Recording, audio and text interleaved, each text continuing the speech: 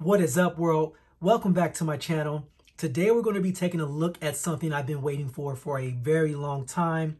This was made by a toy maker or sculptor and creator named Hammer of the God Toys. I will definitely put his Instagram down in the description below, and I highly recommend you check him out.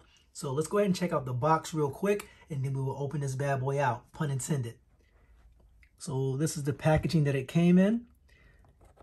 Check out that artwork. Masters of Martial Arts.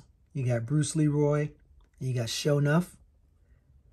This is just awesome. Even the box is pretty sick. So yeah, let's just go ahead and open this thing up and check it out. All right, so let's go ahead and open this up. Everything is really nicely packaged. So we take all this out. And there we have it. Voila, look at that beauty. Let's move that out the package.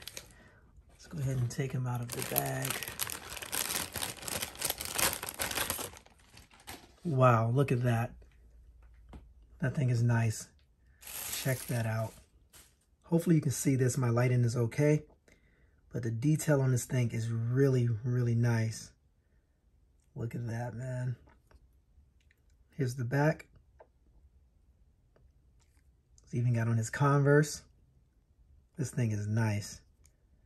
So it has about 3 points of articulation. The head does move from side to side, and both arms go up and down. There's no waist articulation or leg articulation, but you really don't need that for something like this. But the sculpt on this thing is amazing.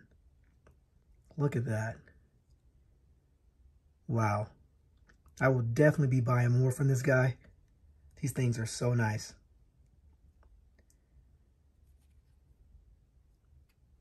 Let's see how it stands up. Really nice. All right, so let's do a quick little measurement. Let's see how tall he is. Let's see.